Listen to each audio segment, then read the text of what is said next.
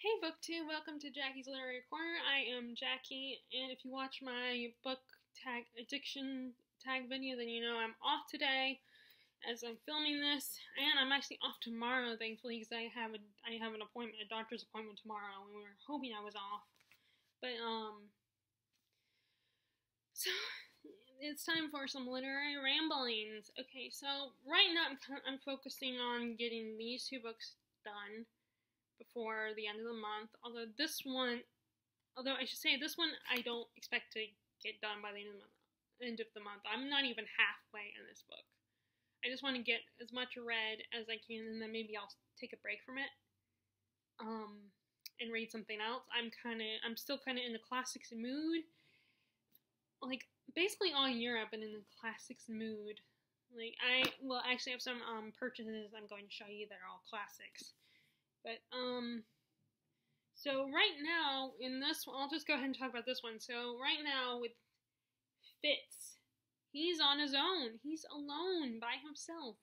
And even Night Eyes is kind of separated from him temporarily. He's gone. He's sensed a pack of wolves nearby, so he's going to hang out with them for a little while. And Fitz, even though he's really sad, it's really hard for him because they have such a strong bond. He's decided, it's better off that we go our separate ways, at least for now. And he also is still on a mission, get revenge on Regal, kill Regal. But the problem is that he keeps skilling that whole he keeps using the skilling magic because he keeps checking up on everybody because he misses them so much. And then also the wit magic, which he found out he actually met a group of this guy who was bonded to a bear, and his wife, who was bonded to a hawk, and I think it was a hawk. And they say that, people that are ignorant of what and don't understand the wit, that's what they call it, but it's under a different name. I don't remember what they refer to it as. And they basically warned Fitz that because of the bond with Night Eyes and Fitz, if they keep communicating, wit communication, then that's going to alert people who use the skill and other wit users. So they unfortunately had to stop doing that for a while. And Fitz finally got to where Regal is currently living in Tradeford. And it kind of makes me, the way they describe it kind of makes me think of the Palace of Versailles a little bit. Because Regal's he's more materialistic and, into the fancy stuff.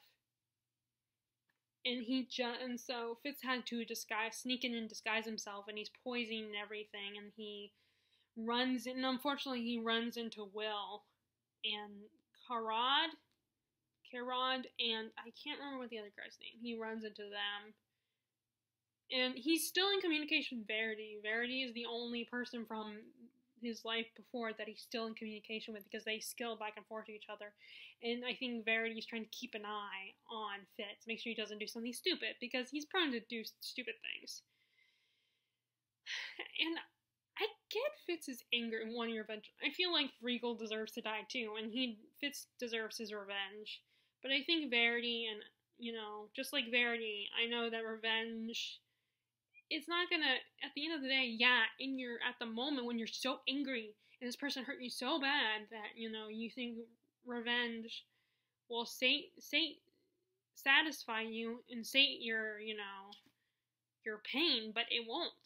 I mean, maybe it will temporarily, maybe it will for a long time, but at the end of the day, it doesn't really, you feel nothing. Like Fitz, even when he kills two of Regal's guards that had helped torture him in the second book, and he even says himself that it didn't satisfy him. It left him feeling empty.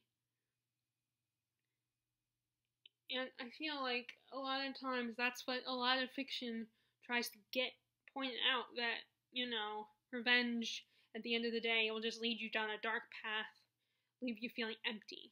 In like the Batman franchise, I think that it kind of does that as well. It kind of, whether you're talking about Gotham or the movies or the animated series, although I never watched the animated series, so I don't know. I think that's what the message tries to convey with Bruce, that he needs to, it's justice he needs to dispel. And I think a lot of times there's a blurred line between justice and revenge and vengeance. And I think they do that a lot in other superhero stuff too. That they like look at the difference between justice and revenge. But like, so I feel like Verity is trying to stop him because he doesn't want Fitz to go down that path. And also Regal's still his brother, and I think he still feels a connection. I could be totally wrong here, but I still feel like because Regal is his brother, he still feels like I don't want to kill my brother. But I mean, I could be wrong there. He could like feel nothing for his brother, for Regal, after Regal betrayed him. But then Regal's gone. Like Verity was gone on his quest when Regal took over, and that was Regal's cue to take over. Was Verity leaving on his own quest to find the Elderlings, which I guess that's how the whole Realm of the Elderlings title of the whole thing comes into play. But Fitz is and now he's like. I feel, he's such a, I want to give him a hug, and I want to reassure him. I hate that he feels so alone, but he kept pushing everybody away. And because he was so full of anger, he's still a little boy at the heart. Even though he's not physically a boy, he's a man. I feel like he's still a boy. Actually, a good quote is that I think from Ever After with Drew Barrymore and Douglas E. Scott. The woman, the old lady who narrates in the beginning, says about the prince that he's still a boy. He was still a boy in many, many ways. I feel like that's how it is with Fitz. He's still a kid at heart, and he hasn't matured enough yet to realize that this is not gonna, like he has a lot to learn. And I hope if he can't be with Molly, he finds love with someone else. He did try to, one of the people he met while traveling, this father and his two daughters, one of them flirted with Fitz to the point where she wanted to have sex with him, I'm pretty sure. And he rejected her because, one, he was still mourning the loss of Molly, and I think he didn't want to get put another person in a position of, like, where he could ruin her life. And, of course, she gets mad at him about it. She's like, you're rejecting me? How dare you? Because she doesn't understand what he's been through. And then, of course, there's, like, he travels with them because the father's blind. And, they're all those weird, creepy, what are they called? Forged ones are running around. So they're kind of like zombies. That's what I think, like zombies, like in the 2 weeks, the 28 Weeks Later franchise, or 28 Weeks, or whatever it's called. I don't know what the whole thing's called, but they kind of remind me of those guys. And he ends up having to they don't know about Night Eyes, so he ends up having to rescue Night Eyes. And he defeats one of the forged ones far away. And of course, this family is fighting without, on their own and they're not as strong and powerful as Fitz. They don't have any fighting skills. And all they see is Fitz has left them and abandoned them. They don't realize that Fitz is fighting off another forged one to rescue his wolf. And they got so mad at him. It just really pissed me off because they didn't. But at the same time, I get they didn't know. All they saw was he left them, and they were in pain and wounded and everything, and they could have died. But at the same time, knowing what I know, I'm the audience, I'm the reader, so I know I'm privy to things that the other characters aren't. And I just got so mad. It's like, no, he went to rescue his wolf, and he fought off another forged one. And of course, she still was not willing to let go of their anger, and he just ditched them. No, I shouldn't use the word. He just, left them. Because he's like, I don't want to have to explain myself. And he just keeps feeling like people are just too much trouble.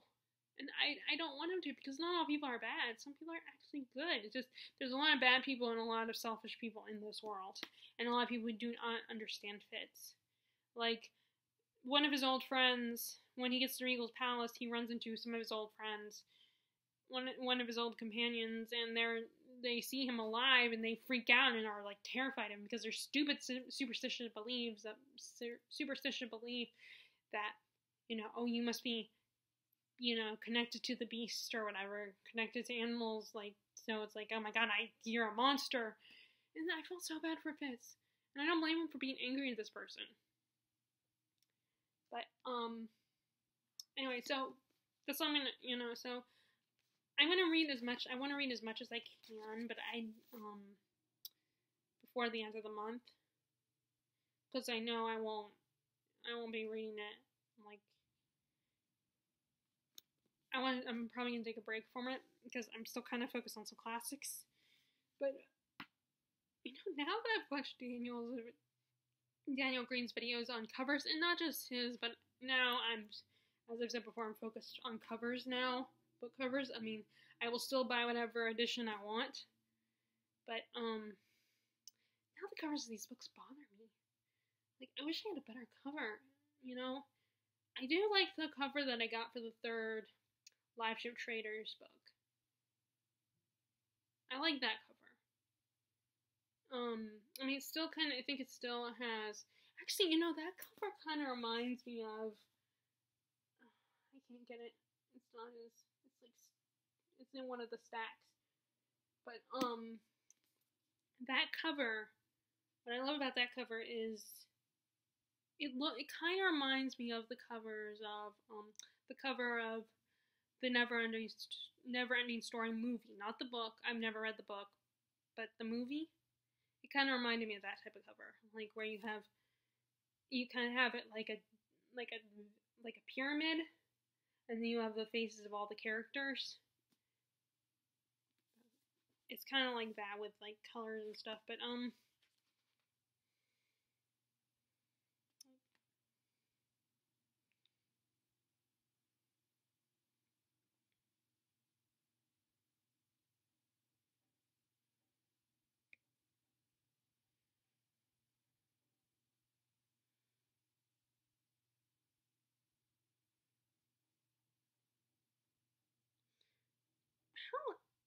how old is the Fool though? I'm looking, and obviously Fitz is gonna run into the Fool again, which I thought he was gonna run into him when he went to Regal's palace, but he didn't. Surprisingly, he had not. Considering how they left things, it would be a very interesting reunion if they bumped into each other, but he didn't. So I'm looking at how series sometimes have this, like either they have a list of all the books or images or whatever for the next. And so they run into him again, so I'm wondering how old he is. Granted, in fantasy books, older people could potentially live for a long time. But anyway, sorry, got a little sidetracked looking at those covers. But yeah, I'm trying not to let it bother me, and I'm not gonna buy a copy because I feel weird. Although lately I've been doing that a lot more with my Dickens novels. Some of my Dickens, like I almost bought a new copy of A Tale of Two Cities because I have a mass market paperback edition, and I want to reread it, but I want to reread it in a book that's not this small, not this size. But anyway, but I didn't. I just decided to buy some books I didn't have. But anyway, so yeah, for some reason all these covers bother me. But I can't justify buying, and I can't always justify buying new, especially because these are not at my Books A Million. I mean, some of her books are, but some of them aren't, which is really annoying. Okay, so I'm working, like I said, I probably won't get very far on that one. I'm gonna get as far as I can. This is the one I'm close to finishing, as you can see. Am I on chapter 22? I'm almost on chapter 22. And there's 23 chapters, I think. Yeah, almost on chapter 22. I'm in the middle of chapter 21. There's a few more pages left for chapter 21, and then chapter 22, and then 23, and then I am done. Unless I want to take the time to read the appendix. And this was a consideration. I thought about buying the second book, The Obelisk Gate, but it's not separate. It's in a package, in a box set. So it's like, I don't need to buy the box set. I just want to get the books individually. And maybe, I don't know if it would be cheaper to buy a box set or not. Is it cheaper to do that than buying these individually? I don't know. But I wonder if that's supposed to be an obelisk. I guess that's an obelisk. Obelisk they mentioned. So I think I finally got to the thing that where everyone said the part of the book that's like, oh, now it all makes sense. I think I got to that reveal. I mean, I had to have. It has to be it because I only got 2 more chapters left. 2 more chapters and a few pages left. So that had to be it. Unless there was something else. Which, it was kind of cool. It was kind of cool, though. I mean, but I'm curious how it got to that point, though, is all I'm going to say. But I'm glad I decided to reread. I'm glad I decided to give this another chance. It's fun. It was really cool. It's very cool. Once I got past the whole second person thing, which I was just watching Elliot Brooks's video, I think it was a book haul video, and she got another book by N.K. Jemisin because she's still not sure about this one. And she also had the same problem. Her reasoning was the same as mine, that the second person was a little jarring, a little bit too much. And I was tempted to be like, I had thought about for a second leaving her a comment that said, yeah, you should give it a chance. I also struggled a little bit with the second person narrative, but, and yeah, I still don't like it either, but once, like her, I still don't like it, but once getting past it and getting into the story, I really like this. They actually had they have a couple that's in this, well, actually it's not just a couple, it's actually a trio in this that, I don't know what the word for it, what the technical term is for it. It's not magnanimous, or, it's not big. Now I can't think of the other word. The word for when you're married to someone for life, that the way penguins are, where you're married to one person the rest of your life. In this case, it's 2 people with 1 person. They're having a little bit of a 3-way or menage a trois, whatever you want to call it. And it was just kind of funny, a little like, oh, wow. I'm fine with, you know what, it's funny that I feel like I'm, like, in books it doesn't bother me when people do that, because it's a work of fiction, it's not, but I would not feel comfortable being in that kind of relationship anyway, in real life. I would not want to do that. I would not be comfortable with that. But it's kind of entertaining to read about in a book. Oh, wow. And plus it probably helps it's only a small part of the book. It's not like the main, it's not like 50 Shades of Grey. This is not about that. It's about, the world is going through a kind of apocalypse type situation. And so all this stuff is going on, the world is flying apart. It's still, I don't know if I would be able to sum this up. I might not even give a summary on Goodreads when I finish it. I might just be like, which I just watched a video, one of the channels I subscribe to that talks about, like,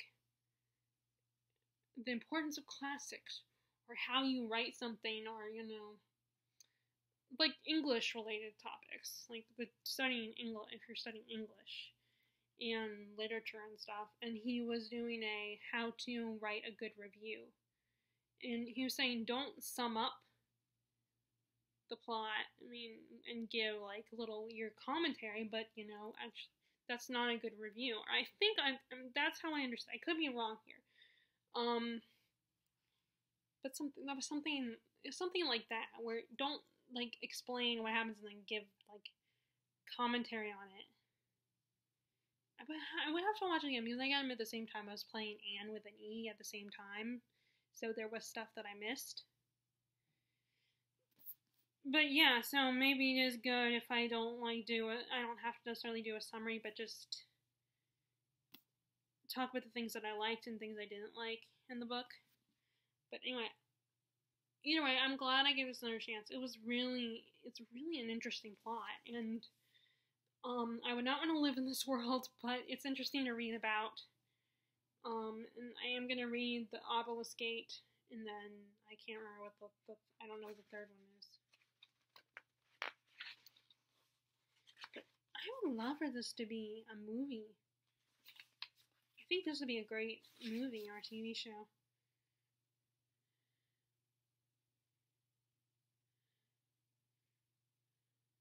Okay, this one doesn't have it. This one is just this one. When this doesn't have the it just has book one, the Broken Earth trilogy. That's what it's called.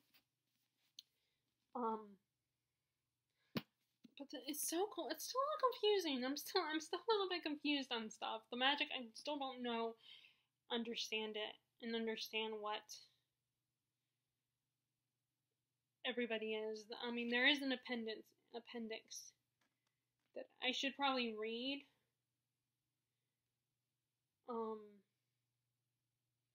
But I'm also lazy and it's like, oh, there's too much. There's actually there's two appendices. Oh, crap. My stupid calculator come up. Okay.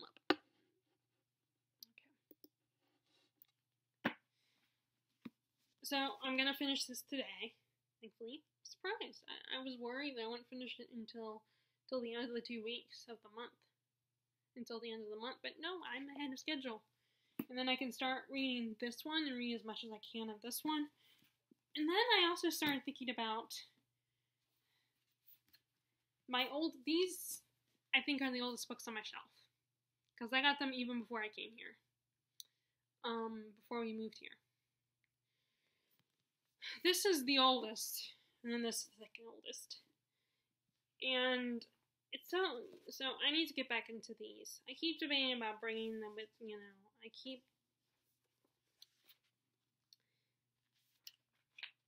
the problem is my thing about big books like this length is they're so big and so long.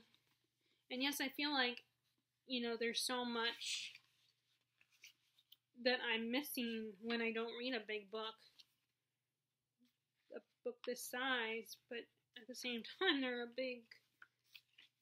a lot. They're a big commitment. And like I said, I'm thinking about all the other books that I haven't read yet. Okay, so there's 522 pages in this edition. It doesn't look that big because of the way it's... But, I mean, it is that big. It is like over 500, a little over 500. Did I have a folded over page? So I need to read, so I grabbed these two and took them off my shelf and was like, okay, I need to read these.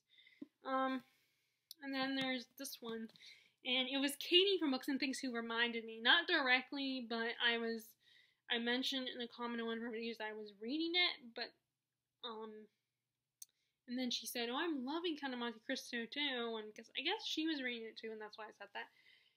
And so I was like thinking, oh crap, I gotta get back, I've been meaning to get back into it. Because when I get into it and start reading it, then, it's not that hard to follow. It's not, the only thing confusing is like with Russian classics, where there's names, in this case, French names, that can be a little confusing. And then there's, of course, all these references, historical references and stuff like that, of things like Cicerone, someone named Cicerone, he's like, the one character is like, you're comparing me to him, and I don't know anything about that guy. But there's all references to things like that. You can tell this has been well read, because, look, it's not just the spine being broken, but, right here, and then here, like, the book is very, very well opened, so, and I'm on page 550. I'm not even at the end of the chapter yet, which I don't like doing. But then sometimes, you're tired and you need to just put the book down. So, although I'm almost done with this chapter, thankfully. But I need to read another chapter after this one. After, I need to read chapter 55. And because I feel like I need to, always stop at an even chapter. But this is so good and so fun once I do get into it. It's just, again, it's over 1,000 pages. But it's so interesting. There's so much. I feel like I know they have that movie with, what is his name? Now I can't remember his name. The guy, he played Jesus in the Mel Gibson movie about the whole Christ's crucifixion and everything. I can't remember what it's called, but I can't remember his name. But that guy, he played in the movie, the Count of Monte Cristo movie, which is a good movie. I enjoyed it. I mean, it's the reason why I want to read the book. But there's so much that happens in the book that, of course, they can't include in the movie. That I think they would benefit from making, if they decide to make a mini-series or a series based on the book, if they did that now. Because it's been long enough that they could. I mean, it wasn't too long after the original Spider-Man movies came out with Tobey Maguire that they made the Andrew Garfield ones, and then they replaced Andrew Garfield with Tom Holland in the MCU movie franchise. But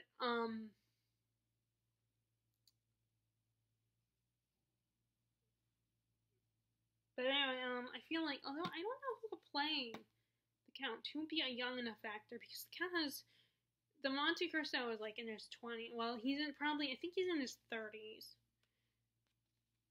But he starts out in his 20s, so they gotta get a guy that's young but not too young to play him. But I don't know who could do it.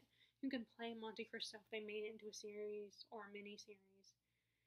But I would love for them to do that. Like, there are so many books that my thing is, I actually love when they adapt things, because I know a lot of people think it will never be as good as a book, because, they have to change a lot of things, and when it's a movie, they have to take out a lot of stuff if it's this long. And even books that aren't this long, they still have to take out stuff. And there's stuff that just is, and if it's an older book, there's definitely going to be stuff that won't translate. And even a lot of modern contemporary books that were written today, not necessarily everything will translate. There will be sometimes problematic things. But I still like it because I like having that visual. Like, I know that a lot of people will say, oh, that's someone else's idea. It's not your idea. It's not your imagination. It's someone else's imagination. But I like it. I appreciate it because I can put a face to the character, because my imagination is not that good when it comes to reading. Like, that I can, I need to picture, even now when I'm reading, I will picture actors I will love to see play the parts. Now because there's already that one movie with Jim Caviezel, that's his name, Jim Caviezel. Jim Caviezel's the one I picture playing the Count when I read this book. With that black hair and that charming, like, deep voice and stuff. But maybe the guy from The Covenant. And he's currently the guy in the Expanse series. That's what that series is called. The Expanse series. Maybe he could do it. I don't know. Maybe, I don't know. He might. I don't know if he can pull off looking like old-fashioned like this. I'm trying to think of who could do it. But I don't know. So I did bring this one with me to when my mom and I left for the day to go, so she could run some errands. And she offered to let me go to Books A Million, because in this case, I was just talking, and we were talking about, like, with this whole pandemic and everything, and I think we were watching,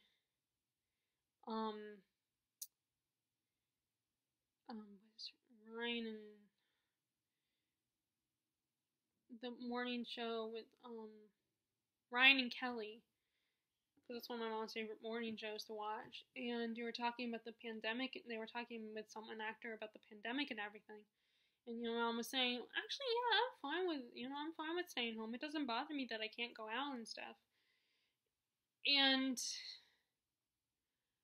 I was saying, yeah, I feel the same way. The only thing I miss is being able to go to the bookstore. And she was like, "Oh, I could take you," and that wasn't, like I wasn't even saying. I was just saying that that's the only downs. That's the only thing I miss going to the bookstore being able to go to the bookstore like the roast office on a regular basis, because of course they have a little cafe there, so it's not like you go in for a minute and a few minutes to browse a little bit. People want to sit down and stuff and just chill and read their books. But the woman who runs it, Lisa, I did see her at my store the other day, and she was like, "I'm hoping it will open at least by next year." Who knows, because it all will depend on the pandemic, of course. But yeah, so we went, and I kind of splurged a little bit, but I did work all last week. I did work almost every day for 6 days, so I owe myself a little bit of a splurge. And I was gonna buy Shadow Self, which is the second book in the Mistborn, the second era trilogy, but I end up not. I keep passing up on that one. What all that is saying is that there's, I had to narrow it down. It was like, oh, well, I can always get that one online. I could wait until Christmas or my birthday to get that one. Because, I'm in the middle of so many other books. So, and I'm still kind of on a classics kick right now. I'm still very much focused on my classics and keep that up because I need to add that to my checkbook. So I got a little nice splurge and got 4. I almost got 5, but I ended up getting 4 books. So first, I have been meaning to reread not the Count of Monte Cristo. I have been meaning to reread this series, this book. And it was one of these books that at the time I thought I was kind of bored by it, but now I'm thinking, now that I'm a little bit older, a little more mature, I'm going to read it now and maybe get into it a little bit. I might like it a little bit better.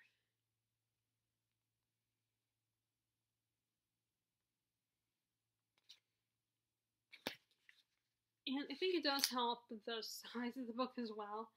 I had a really small mass market paperback, and I don't know if this is still considered mass market or not. I have to look.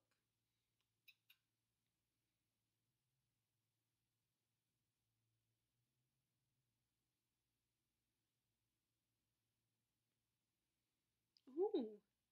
The Signet Classics edition is the only completely unabridged paperback edition available today. But I used to have a lot of my classics, the few classics I had when I was still living in Maryland were Signet Classics. But I don't know if this would be considered mass market or not, because I think mass market is a little bit smaller. I'm gonna check. But so I got this, and I grabbed this one because I try not to get the regular paperbacks all the time. Like, I try to, if a mass market is there, then my first thought is the mass market anyway, because they're cheaper. But if I already have the mass market, I might eventually buy a different one. Another size one. But anyway, so yeah, this is the... I think my copy of Tessa the D'Urbervilles by Thomas Hardy. I know I'm not saying that right, but I don't know how to say it, and I haven't heard it enough times to remember how to say it. But that one I got from the roast office, my copy of that one, which by the way is there's a little tear on the back, like right here is a little torn on the back, but it's not. It's only this part that's torn. Like, that's a Signet Classics copy, I believe. But that's the risk you're gonna get when you go to used bookstores. You might get some of them that are already ruined. But that's okay as long as they're still readable. They're not so ruined that you can't. But yeah, I've been meaning to get to reread this and give it another shot. Like I said, maybe I would like it better now that I'm a little older. So this is one of the first ones I got. And I also ended up getting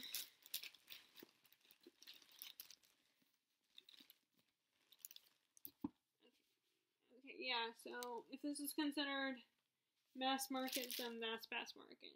And it's also a Signet Classic, too. So I got The Idiot by Dostoevsky, Fyodor Dostoevsky. And this is about a prince, but he has Michigan, who is seen as an idiot. But I think, according to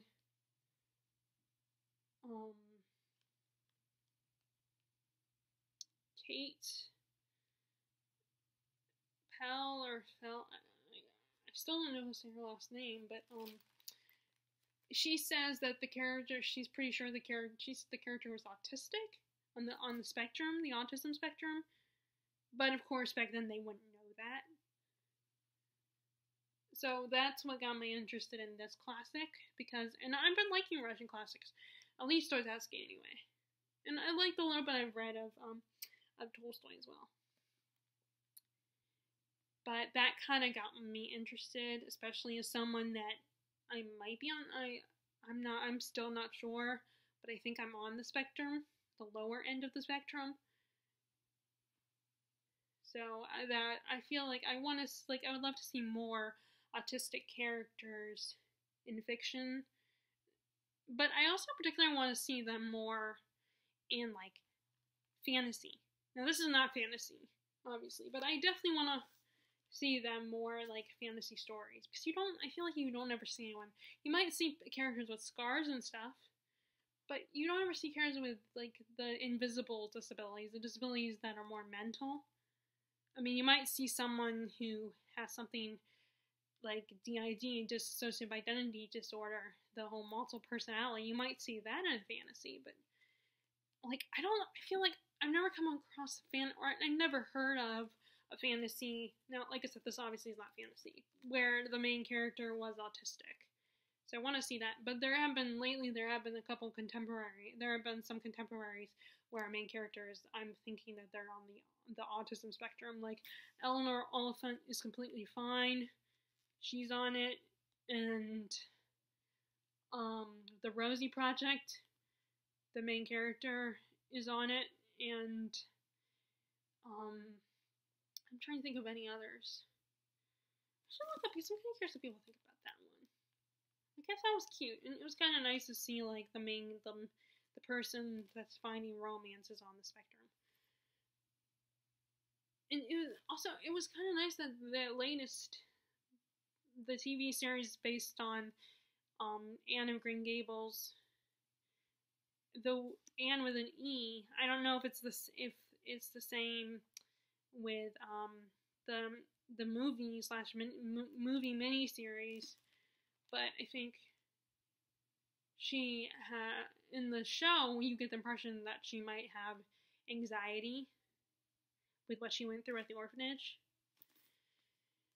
But I've never seen the original movies, like the original miniseries all the way through. I watched bits and pieces of it. So it's like I want to watch that one, especially because I just found out that Anne with the E is not getting a 4th season. Netflix in Canada, the Canada Broadcasting Company, are not getting along, I guess. But anyway, but yeah, that's part of why I'm interested. I was hoping, and I got lucky because at first I didn't see it. At first I couldn't find it. I was like, okay, where is it? And I even asked the woman that I actually don't know her name, but I think she's the manager of the whole store. And I was about to ask her, and at the time, for some reason, I was drawing a blank on the name of the book. So I started looking around, just double checking, because I only saw one book by Dostoevsky, and that was Crime and Punishment. So I looked around and looked for that to see if it might have the names of his other works in it, but then I spotted a few others, like, oh, there it is.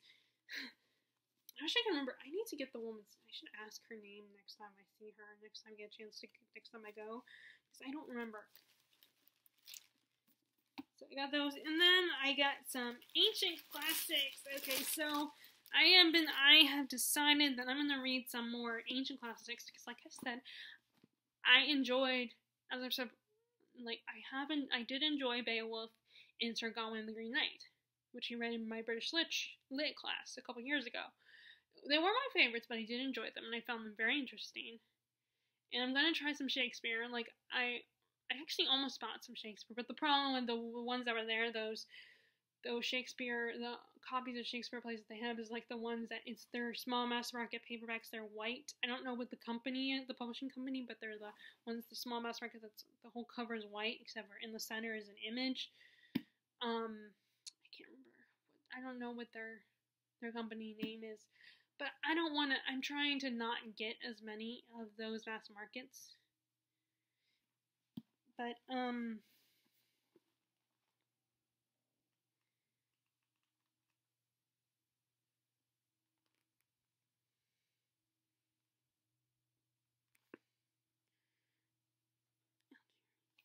sorry, I was looking at the books I'm about to show you. So I decided I want to get into some other types of ancient epic poetry classics. So I decided to get these two. Like, I was already planning on getting this one at some point. And at first I almost got a mass market edition because I couldn't see any other edition.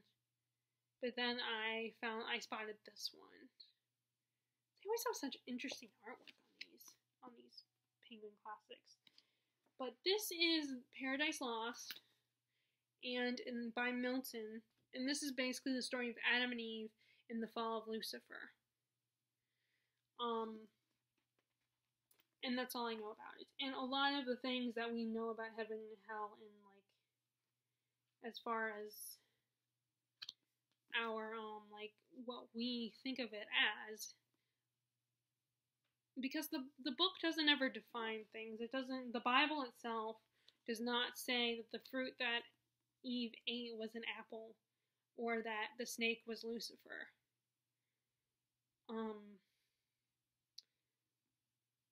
But so a lot of our ideas of it come from this book.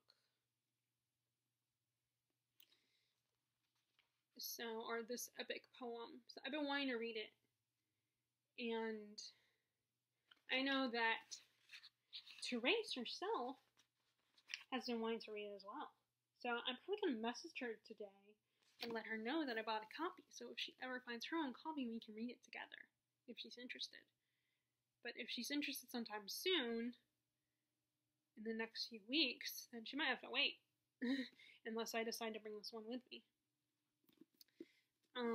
So, like I said, that's all I know is that it's basically the story of Adam and Eve in the Garden of Eden and how they got kicked out in the fall of Lucifer, who was originally this beautiful angel and one of God's favorites, but then, according to what I know, he questioned God, and, like, according to Supernatural, he was, like, in other fiction works, Lucifer didn't understand why God loved us mortals, us humans, so much, and he started questioning because we were far from perfect. We were nothing like the angels, yet he loved us.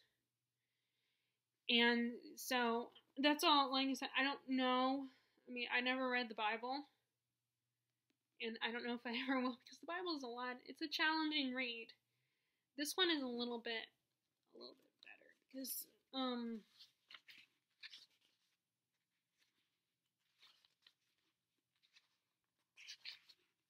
the way it's, even though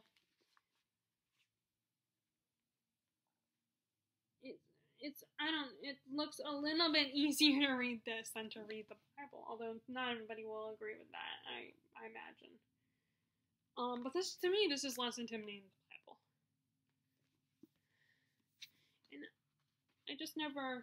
I would rather listen to the Bible on, like, a audio book or something, if I ever got into the Bible. If I ever read the Bible. And then the other one I got was Inferno, and I got one of these the bargain priced, with the fancy covers, the art, with the drawings on them, by Dante. And this one is basically about the 7 circles of hell. And actually, the What Dreams May Come with Robin Williams and Cuba Gooding Jr. is actually based on this, I think. Is inspired by this. It's like in that movie, which I would definitely recommend, but that movie will make you cry. It will break your heart. But it's basically about this guy and his wife, and it's their story and how they get married, have kids, but then they lose their kids in a car accident. And then the wife can't handle it, and he tries to, and the guy, her husband, tries to help her heal, but he can't. He can't help her grief, and she kills herself. And so, but actually, first he dies first, and somehow, and he ends up in heaven. And then because she lost him and her kids, she eventually kills herself, and it's about him going to hell to find her. So there's a lot of references, I believe, to this.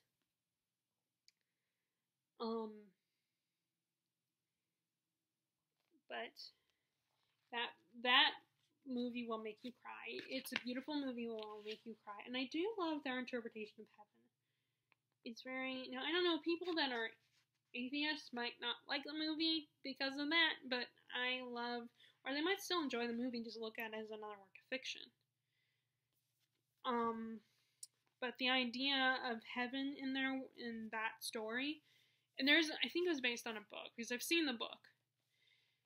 I saw it at the roast office, actually, and I thought about buying it, but I ended up not buying it. But the way that heaven is for them is that heaven is individual to the person that dies, and for him, heaven is like a painting. It's a beautiful, bright colors, and it's all about imagination. If you imagine you can do something, you can do it, like fly or something. It's all up to our main character, the person that died. It's all up to them how heaven is supposed to be. And I just love, I've always, as someone who does believe in heaven and God, that's how I like to see heaven, as however you imagine heaven to be. And either way, I think it's still a great movie. I mean, like I said, I don't know, if you're atheist, you might not like the movie, but either way, it's a beautiful movie, and it will make you cry, especially if But like I said, the Inferno is kind of based, I think, like that movie uses the ideas that are introduced in Inferno about hell in that movie. And actually, I do think that the whole idea of what happens to the wife might upset a bunch of people, especially. So that's one of my warning. The more serious warning is that if you are, it could potentially bother you what happens to the wife. Because like I said, she kills herself. She commits suicide. So that, and the fact that she goes to hell for it, because I could see where that could, the way that's like saying, so what that's the only thing I know it adds conflict and stuff and gives him a reason, but I gotta admit that part does bother me a little bit. The idea of, like, I'm a little conflicted on that part. And I can understand why a lot of people would be bothered. And you might not want to see the movie because of that. But but either way. So that's the only thing. But anyway, like I said, I bring that up because they use the Inferno for inspiration. And I think there's one more book by Dante, that's like this. But like I said, I think I would probably like these a little bit more than Beowulf and Sir Gawain, because the premises seem a little bit more interesting.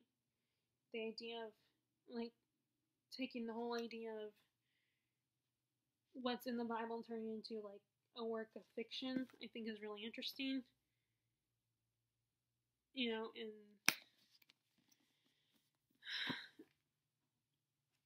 okay, so that was my purchase. I kind of splurged a little bit. I wasn't able to narrow it down to just 3. I got 4, but I was able to narrow it down to 4 because I almost got 5. case the other one doesn't show up.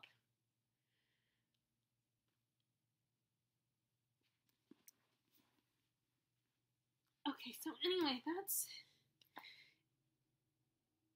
Okay, as always, I hope you guys are enjoying your reading. I hope you are staying safe and healthy and doing what you can for all the stuff that's going on in the world. Don't plan, but you're still staying safe and healthy. And if you like this video, be sure to give a thumbs up. Click subscribe if you have not already and you're interested in my videos. And if you want to know when I post new videos, then click the bell notification below. And I will talk to you all later. Alright, bye!